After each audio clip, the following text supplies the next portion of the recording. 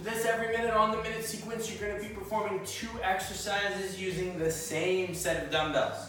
The first exercise is going to be a dumbbell push press, so I'm going to prop them up to the shoulders, little drop at the hips, drive up 1, drive up 2. If you're comfortable with it, you can get a little momentum. 1, 2, 3. When I'm done, dumbbells come down to my side, shoulders back, and I'm going for curls. Up nice and strong, not too much momentum through my body. You perform all your push presses, you perform all your curls, you rest. Whatever time you have left for in that minute is your rest, and then when the next minute starts, you repeat every minute on the minute for the amount of rounds prescribed. With this particular superset, you got your push press, that's where you're going to use your legs as much as you need to drive those dumbbells up, okay? Push press is a full body kinetic chain exercise, making sure that you are connected all the way from the ankles, feet, right up to the top at the shoulders.